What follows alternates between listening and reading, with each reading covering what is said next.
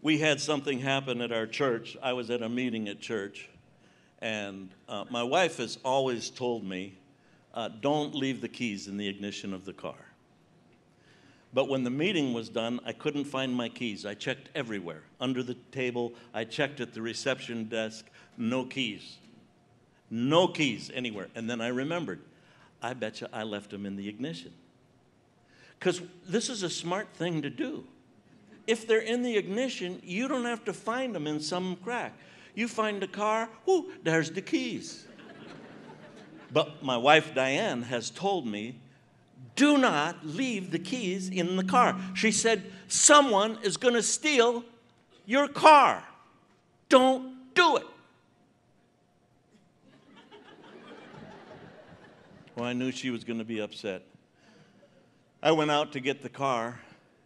It was gone. It should have been right outside the door. It was gone. I called the police.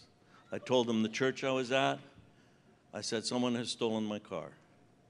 And then I made the most important call of all. I called my wife, Diane. And when she answered the phone, I said, sweet baby, I have disobeyed you. I left the keys in the ignition of the car, and the car has been stolen. Nothing, just silence.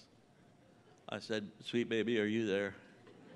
Nothing. I thought AT&T had dropped a call.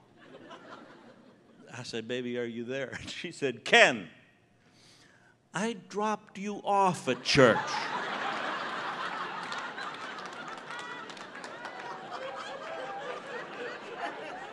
I said, come and get me. And she said, I will, as soon as I convince this policeman I have not stolen your car.